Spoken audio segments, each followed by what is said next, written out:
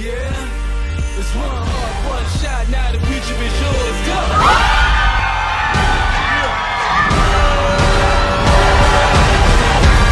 I'm turning dreams into reality. In the love with the... All right. Well, what's up, y'all? How you guys doing? Hope you're having an absolutely amazing evening. Welcome once again to another episode of the Pre-PT Grind Chat Live, where every single Thursday night, Casey and I come into this group live and talk to you about a topic or a piece of knowledge that would help you get into PT school. For those of y'all that don't know us, we are Casey and Joseph, and we are both physical therapists. We are also PT school acceptance coaches, and as the coaches of Pre-PT Grind, whatever you want to call us, we help you get into physical therapy school without wasting time or money. So if those are the things that you're looking forward to, you're like, man, I want to get into school. I want to get into physical therapy school. I need to figure this thing out. I'm nervous. I'm stressed. I don't know what I should be doing. Then you are in the right place. And hope tonight's topic actually helps you get closer to that goal. What we actually do, and just letting you know, just so that you can be on the lookout for this in the future, is we usually put up a poll. We put up a poll inside of this group and we say, hey, here are two topics that we want to talk about. Which one would you prefer to hear? And then whatever you all vote for, we talk about on this chat live. So y'all voted for this. And the topic for tonight is what we wish someone else would have told us before applying to PT school. So, Casey, before we get started, man, how you doing, brother? I'm feeling good. It's pre-Friday, so I can't complain. I like that. It's pre-Friday. Friday Junior. Friday Junior. I like that. I like that a lot. So, for those of y'all that are watching live right now, can y'all comment #TeamLive? For those of y'all watching on replay, just say #TeamReplay so that we know that you're here. And if you hear something tonight that you're like, man, that was really, really helpful, that is something that I would love to share with somebody else. Feel free to tag your friend, tag your pre-PT classmates, your peers, your buddies, so that they can also learn from this as well. So y'all ready? We're ready. So Casey, let's talk about this. This is a very different topic from what we typically talk about. Typically, when we come in here, we have something very specific like the GRE or low GPA or PT CAS or anxiety or fear of rejection. We have topics like that, but this one is kind of asking you and I to kind of dig back and say, man, like, what are some things that we maybe figured out after the fact, whether that was after we got into PT school or after we became physical therapists, and we're like, man, that would have actually helped to know earlier. Like that would have been, super impactful or important or vital to know earlier, and it would have helped not only us, right, but our peers, our classmates, other students that may have wanted to become physical therapists. So let's kind of dig deep tonight and figure what those things were, and then let's try to share them and kind of go back and forth. This is going to be a little bit more laid back than usual, but I think that what we share tonight is going to be absolutely impactful to the students that listen to it and say, oh, okay, I'm willing to act on this. I'm willing to take that wisdom and advice and apply it to my journey so that I can become a better applicant. So what are the first thoughts that come to your mind, man? Like when you think back and say, man, like there are certain things that, I know now that I wish someone would have told me before I applied to PT school, whether for you it was the first time or the second time. What would some of those thoughts go back to, man? Yeah, I have 5 points. Do you want me to run through them or do you want to go back and forth? Run through them? Yeah, go. So I'll run through them first, then we'll, I guess, dive into them how we wish. But number one, I wish I would have known or somebody would have told me that competition is okay. Number two, I wish somebody would have told me the schools, the programs, the faculty, the admissions board, they study you. They study us, the pre-PTs. Number three, prereqs. I wish somebody would have told me that prerequisite classes are really just weed out classes. I see this a lot on TikTok, especially. They're like, why do we have to take this chem class? Why do we have to take this physics class or this class? They're weed out classes. I wish somebody would have told me that, and that at least would have put me in a frame of mind as, okay, I know what they want. Let me just give them what they want to prove to them that I can do this. The number four is maybe this would have been a little too early. Maybe I wouldn't have digested this as a pre-PT looking back, but number 4 is that you have to make your investment worth it. So what you're paying for PT school, the time you're putting in, the time and energy you're putting into your application, all of that stuff, it is your investment and you have to make it worth it. It's not the school's job or the other PTs or whatever it is. It's your job to make it worth it. Then number 5, I wish someone would have told me that I was the customer when choosing a PT school.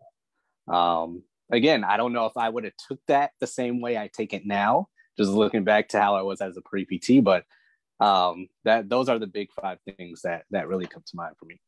I love it. So here are mine.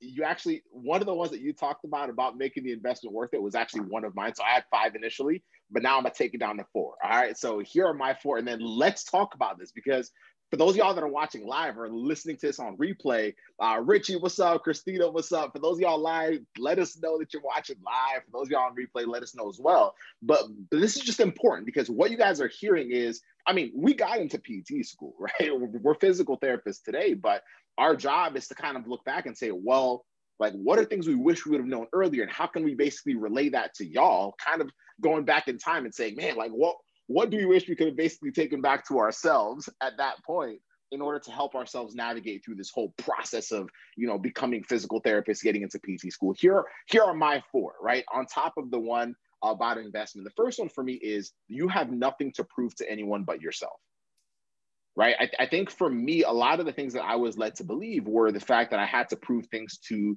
my family, right? To my peers, right? I was in an environment where I was basically kind of told, what will other people think? That's kind of the culture and the environment that I was brought up in. And so I paid so much attention to what everyone else thought. So that's the first thing. The second thing is the fear of letting others down shouldn't stop you from following your calling.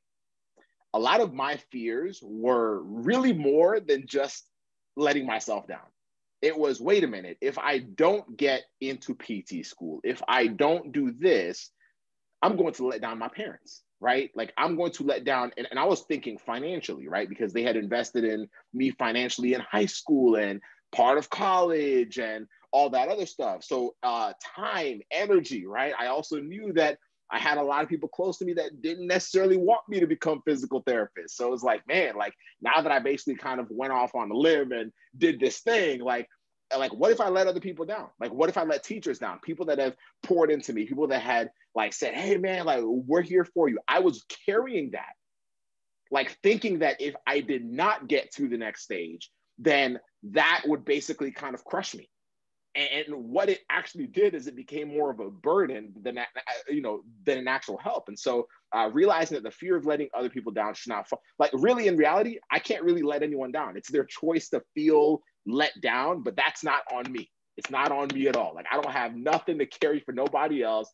It's mine. So my third one is, it's okay to ask for help, especially when it comes to mental health. I was actually not bad at asking for help on academic stuff.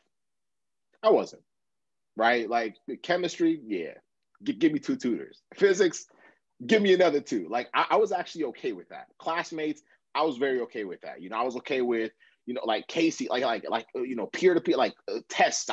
I was very good at that, but I wasn't good at asking for help in regards to my anxiety or some of the other things that were affecting how I function. And I think some of that is just stigmatized, right?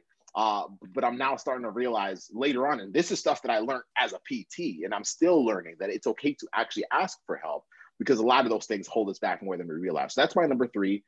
And then number 4 is, it's never too late. It's never too late. It's something that we obviously talk about a lot now, but don't get it twisted. Like just because Casey and I today say it's never too late if you have a low GPA, it's never too, like, I didn't always believe that, right? Like, I always felt like there was always maybe another route if students were struggling, but that took a long time to kind of build to the point where I was like, wait a minute, like nobody has a right to basically tell me what I can and can't do because of my struggles. I just have to be willing to take ownership of it, understand the situation I'm in, be willing to do what I have to do, right? Because if I'm kind of stuck in the mud, I got to be willing to dig myself out of the mud. I got to be willing to, do what I have to do, whether that's GPA, GRE, whatnot.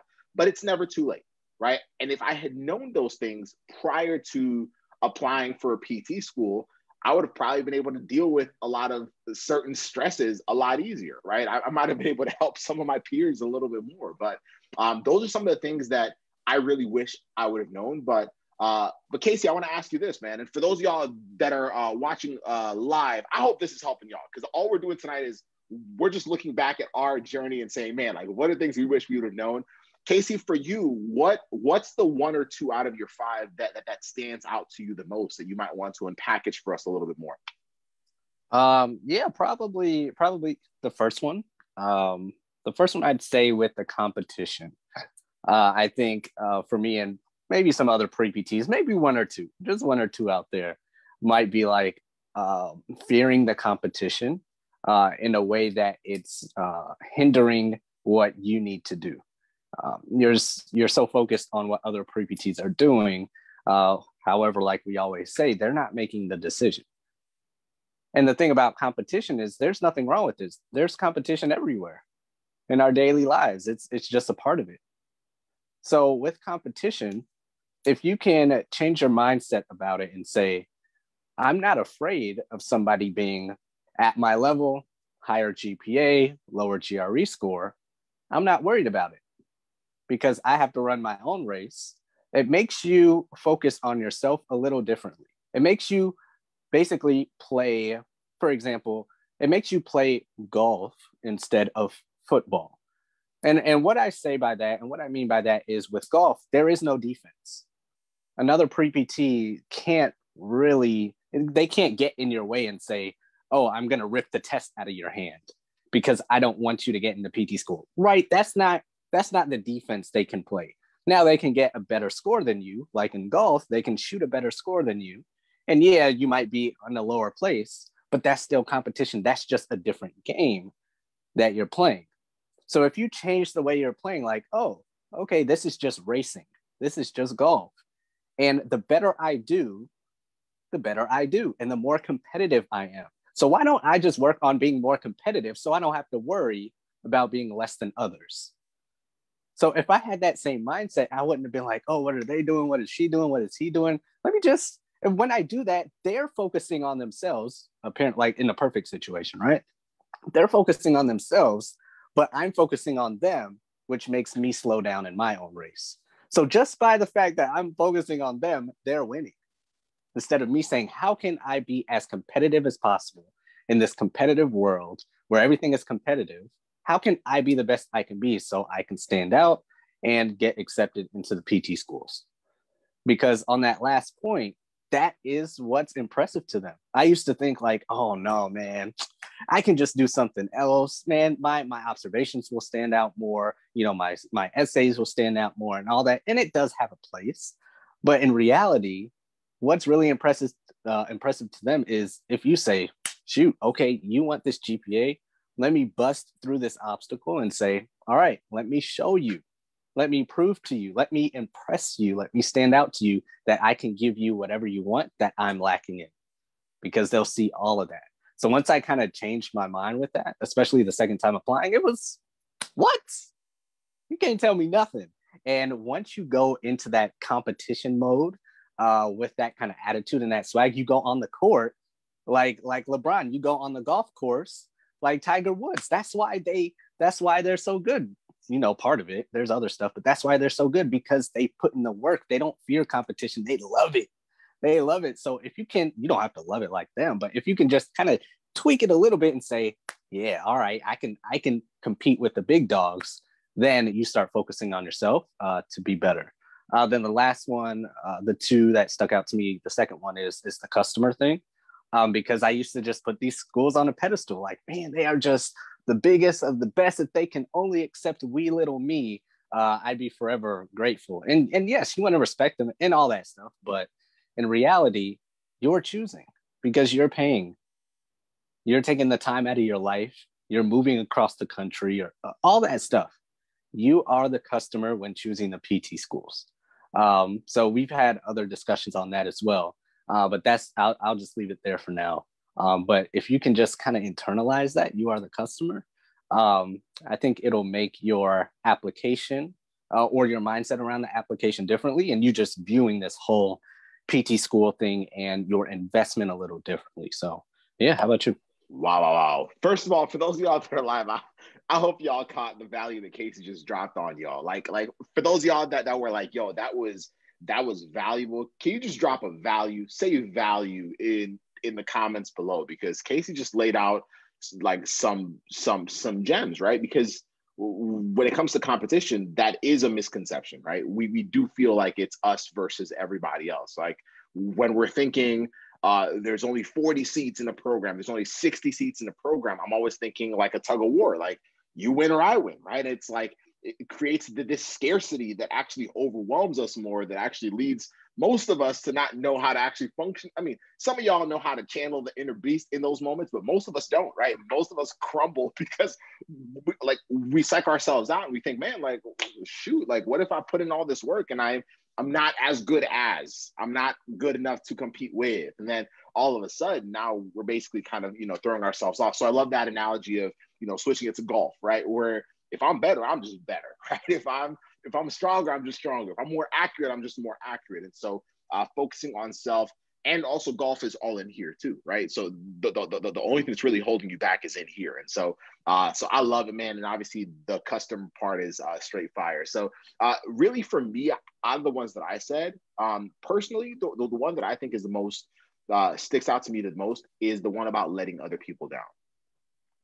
For those of y'all that are live right now, how many of you sometimes feel like if you don't accomplish your goal of becoming a physical therapist, right, or whatever your milestone is, you'll let other people down outside of yourself? Just say me in the chat if you feel that way, because that's how I felt with so many milestones in my life, including PT school, right? Even after PT school, but right now we're talking about getting into physical therapy school. So that I think is probably the most impactful one to me, because it's permission to not have to carry more baggage than you need to, right? I think as an individual, we have so many things pulling at us, right? Whether it's other people's expectations, whether it's what other people think we should be doing. Sometimes, like, let's go to family. Like, how many of us have, parents always have this idea of what they want their kid to become from the time their child is born, right? So obviously there's certain things that they may have wanted, and you may know what those things are, and you want to live up to them. But the reality is, when you get to be an adult, like, you have the ability to choose, because this is your life, it's your career, it's the results of those decisions affect you more than anyone else. And the reality is, and I think for me, it almost seems so basic, Casey, but it seemed very blurry at the time. The people that care about you and the people that matter will celebrate your milestones regardless. So if it's family, right? If I feel like I'm going to let family down, like, even if it's like rocky, they're probably actually going to celebrate my accomplishment that much more, right? Like if you've really struggled and you've pushed and you've stayed locked in, they're going to be inspired by it, right? Like, so if you're like, man, I got rejected once, I feel like I let everyone in my family down, and you go at it again and you get accepted, they're going to be there like, yo, like, they're going to be the ones celebrating with you. And the ones that aren't celebrating, well, they didn't matter to begin with, right? And so I think it's simple, but it's powerful, because many of us really do carry more weight than we need to. The things that we need to be focusing on are the things that actually help us get closer, right? Whether that's retaking classes, whether that's understanding the schools and all these other things. But we have so much baggage that's actually blocking us from being able to deal with those things. And that leads to self-sabotage and really a lot of the things that lead you to end up getting to the place where you're afraid you'll end up, right? It's crazy how it becomes a self-fulfilling prophecy. And so that's the one that I would say is the most impactful to me, because even today, I like even now with anything whatever milestones I have now, obviously, if it has to be in alignment with my wife and my son and my immediate family. But outside of that, it's like I can't see myself as letting other people down. Like, as long as I'm true to myself, as long as I'm true to what I want, as long as I feel aligned with whatever it is I'm trying to do. If I want to become a physical therapist, if I want to do A, B, C, and D, as long as I feel aligned with that and I'm following that, then all I can look at is those failures along the way as learning points, right? So, all right, cool. Like it didn't happen the way I thought it was going to happen. Cool. What does that tell? Like, what is that telling me? Right? Because I'm still trying to get there, right? I still know that that's what I want. So what's that telling me? So now when I take off that baggage, I'm not looking around saying, oh, shoot, who did I let down? It's like, okay, what can I learn from this? How can I get myself back up? How can I do it again, but better? And then, of course, when I get to my goal of whatever it is, and for y'all, it's PT school, then I can celebrate not only with myself, but with those same people that I thought I was letting down, who in reality were just cheering me on very differently, right? Some of them don't really understand what you're doing, so they think they're helping. And that's kind of where we got to be careful. But that's the one that I think would really, I wish I understood more of as a pre-PT. And I know it affects a lot of students today as well. So that's why I threw it in there. But that's it. Anything else to add, man? That's it. Let's see if there's any questions. If not, we'll hop over to the IG. So I hear, yeah, that was so valuable. The universe has your name on it. Can relate to that one so much. Yes, mine wanted me to become an accountant, and that never happened. Yeah, Christina. It's just know that as long as you feel aligned and you're willing to, like, that's like the first step. The first step is like, all right, I know what I want. Then the second step is like being brave enough to step into that, right? And then the third step is being willing to take ownership and doing what it takes, right? I think when all three are done, good things happen. If all I'm willing to do is say, I know I want this, but I'm not willing to take the step, then I'm going to feel unfulfilled, right? If I decide to take the step, but I'm not willing to do what it takes, then I'm in a cycle that's basically not leading me anywhere. And the people that didn't want me to do it are like, see, we told you, right? And here you are believing them and psyching yourself out. But if I'm willing to do what it takes, and I'm willing to basically say, hey, like, what do I got to do? What do I need to own up? What can I change? What can I control? How do I do that? Who do I put myself around? And I'm willing to do those things. Those are the students and those are the individuals that end up breaking through that barrier and getting to their desired goal. And that's how it works. That's how it'll always work. It's the world, it's humanity. It ain't going to change. It's not going to change. So just ask yourself if you have all three, if you're respecting all three. And if you are, then good things will happen. Just trust the process and you'll be good to go. So I hope tonight was helpful to y'all. This was a little different. This was not one specific topic. This was us kind of looking back and really just kind of pulling out a few words of wisdom based off of things we wish we would have known. So we hope that this was valuable to you. And if it was valuable to you, share it with a friend, tag a classmate, another pre-PT. And we're about to hop on to Instagram and talk about this there. But hope y'all have an amazing rest of your night. Much love.